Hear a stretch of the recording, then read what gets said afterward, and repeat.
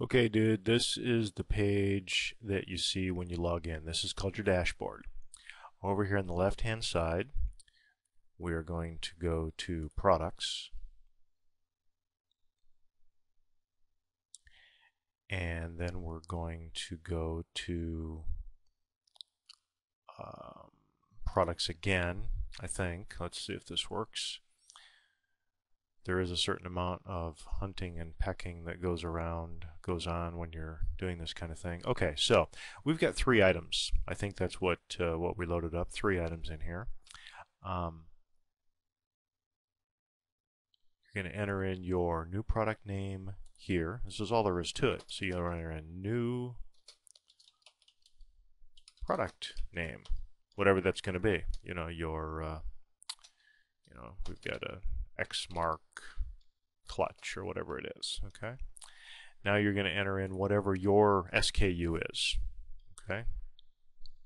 This is going to be your personal, whatever your books are using, whatever you're using in your books for stock keeping unit number. Okay.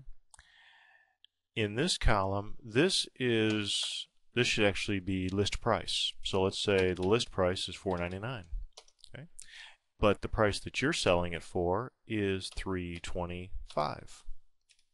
Okay. Down here, you're going to enter a description, and this is the description that's going to show up without them having to click on anything. Okay, so this is going to be like the primary details of what your item is. The additional description is going to be on a little tab. So on the sales page, it's going to give them a little button to click on that shows them more details. Okay, maybe you're going to put in your other equipment, numbers or something. Let's say you can get this part from,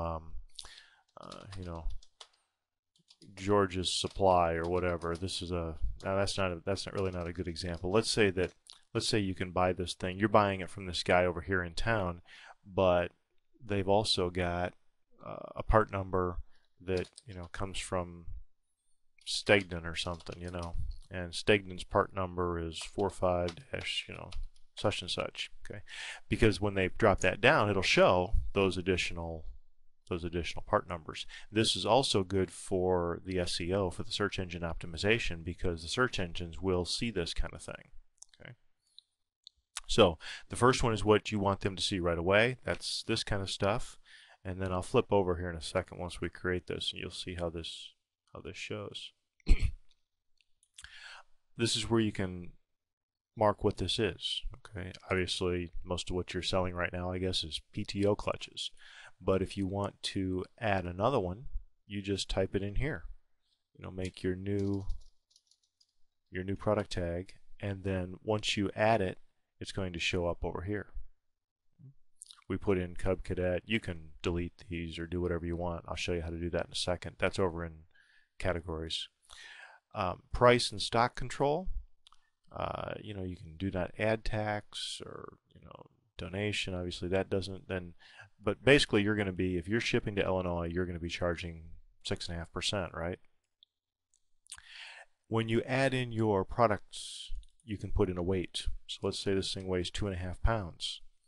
You can also put in shipping fees here if you want it to calculate, and this will actually connect with either your USPS account if you have one, or you want to create one, and you can enter in your username and your password for that USPS account, and it will automatically calculate that for you. Now I think for the most part you're drop shipping, so you might want to have some UPS fees or flat fees or however you're going to handle that, but you can do it by weight.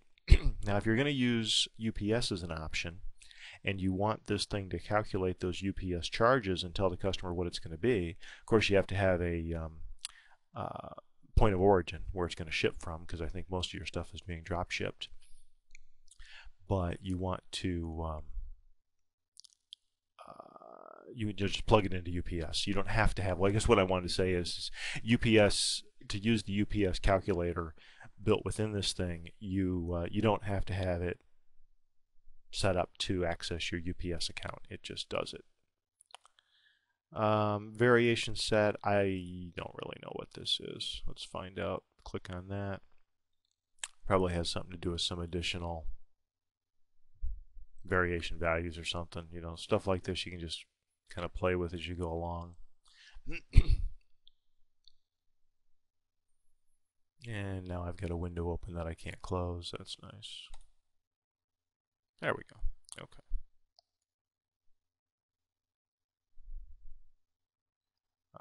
Advanced options. Again, you just have to play around with this. If you have, you know, certain merchant notices or something that you need to have attached to that item, you can put them here. Okay, let's see. Users can personalize this product. Okay, I don't think they're going to be engraving their name on any PTO clutches. Offsite product link. Okay, you can use an offsite product link. So if you have a link for a product, for instance, from another site. Now, I don't recommend doing this because if they change their links, your pictures are going to be broken. So what you're doing is you're downloading those pictures and then you're uploading them. And you can do that here. You just click on select file, you browse to your desktop, find the JPEG or the PNG file, and then just upload it. This you're not using right now. This is in the event you're selling a download. Let's say you've got a manual for something and you want to make it available to the customer. Either you're charging for it as a download or you're giving it away for free. This is where you would upload that information. It works the same way. You just browse, you know, you upload the file, and then they would get a download link after they purchase, and then they'd be able to download that file. Okay, so let's add this product.